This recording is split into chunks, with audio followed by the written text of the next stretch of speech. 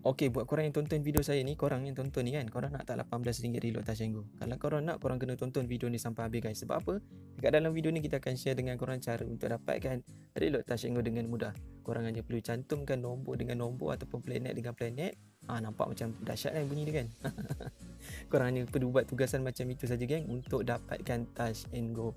So tonton video ni sampai habis, jangan lupa untuk like, share, subscribe dan juga komen dekat bawah video ni kalau korang tak faham. Let's go.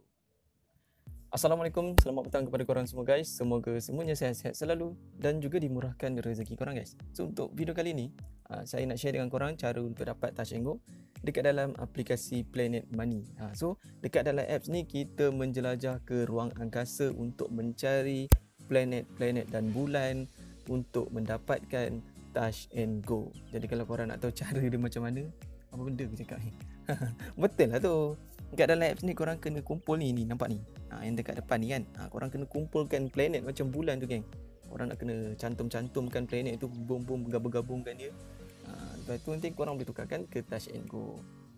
Tapi sebelum tu, buat korang yang baru jumpa channel saya, korang jangan lupa untuk tekan button subscribe, button like, share, komen dan join dekat dalam grup WhatsApp tau. Korang join grup kedua guys, sebab nanti kita akan bagi money pocket Touch N Go untuk bulan depan dekat dalam grup yang kedua. Grup pertama kita tak bagi sebab kita dah kerap bagi dekat dalam grup pertama. Kita akan bagi money pocket Touch N Go dekat dalam grup yang kedua. So cepat-cepat join grup kedua, okey? Okey guys, buat korang yang berminat nak cuba aplikasi ni, korang boleh tekan link dekat bawah video ni nanti. Lepas tu dia akan bawa satu tampilan website untuk korang register korang punya account. So untuk bahagian pertama sekali, korang isikan korang punya email. Lepas tu masukkan kod verification, dia akan send dekat korang punya email yang korang daftar tu. Lepas tu masukkan password, buat password. Dan juga yang terakhir sekali nanti korang kena isikan kod invitation ataupun kod referral lah. Tapi kalau dah ada kod tu korang tak perlu isikan, okey? So untuk tips daripada saya, pastikan korang buat satu lagi email. Dan juga kalau ada nombor phone, korang boleh guna nombor phone satu lagi guys.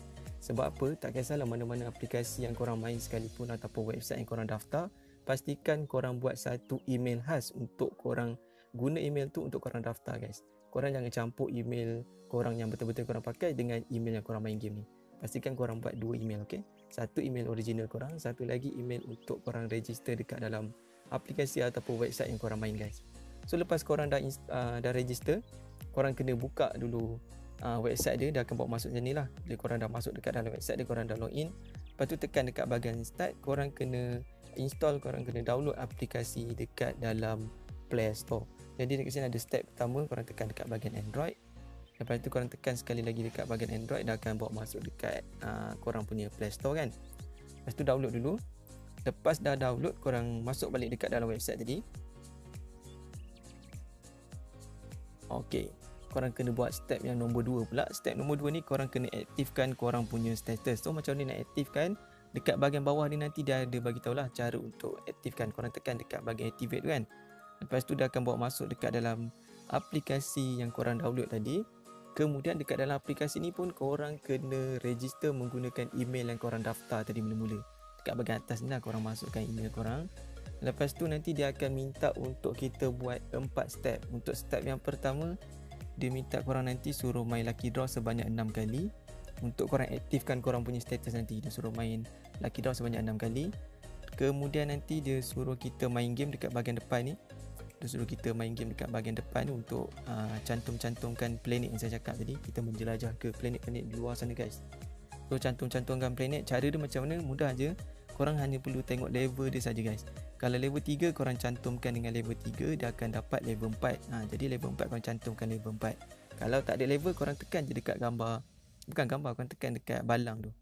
Ataupun kalau korang nak buka lagi balang, korang tekan dekat duit bawah ni guys. Bawah ni kan, korang tekan. Nanti dia akan keluar balang lah. So cantumkan level 3, cantumkan level 3. Dapat level 4, korang cantumkan dengan level 4. Dapat level 5, korang cantumkan dengan level 5. So macam itu saja cara untuk bermain dekat dalam aplikasi ni untuk korang dapatkan coin. Kemudian lepas korang dah main game apa semua, korang dah berjaya aktifkan korang punya status. Bila status korang dah jadi macam ni kan, ada tanda right activate tu, korang boleh kumpulkan coin dekat dalam apps ni untuk tukarkan nanti kepada Touch N Go. Cara dia korang boleh tengok dekat step yang nombor 3 ni guys. Korang boleh tekan dekat bahagian start. Kalau korang tekan kat bahagian start, dia akan bawa masuk dekat dalam aplikasi lah. Korang boleh main game dekat dalam aplikasi ni untuk korang kumpulkan coin. Kemudian korang boleh tekan dekat bahagian sebelah dia pun. task center tu kan, kau tekan dekat bahagian task center. Lepas tu dekat bahagian task center ni kita ada daily task. Kemudian sebelah dia ni pun sama juga, tekan je dekat bahagian get kalau korang dah lengkapkan korang punya mission dekat dalam ni, dekat dalam apa ni, game tadi kan. Kemudian korang tengoklah apa lagi dia nak. Dia nak korang capai level 10 pula. So macam mana nak capai level 10 ni? Korang main game dekat dalam sini guys.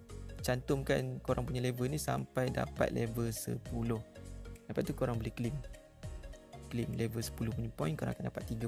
Lepas tu level 15, 20, 25 macam tu. Setiap hari korang kumpulkan coin. Lepas tu yang terakhir sekali guys, yang terakhir sekali kita boleh invite kawan. Cara nak invite kawan macam biasa, share korang punya link, share korang punya code invitation dekat kawan-kawan. Bila kawan guna korang punya code, korang akan dapatkan 200 coin dan juga 20% commission. Maksudnya contoh korang invite 10 orang. Kemudian 10 orang yang kita invite tu, yang korang invite tu, dia orang pun main dekat dalam apps ni. Korang pun akan dapatkan coin sekali guys. Itu yang best dia, sebab ada commission. So maksudnya lagi ramai korang invite, lagi banyak coin yang korang akan dapat. Cara nak invite macam mana? PM saya dekat WhatsApp. Nanti saya akan bantu korang cara untuk invite orang dengan mudah.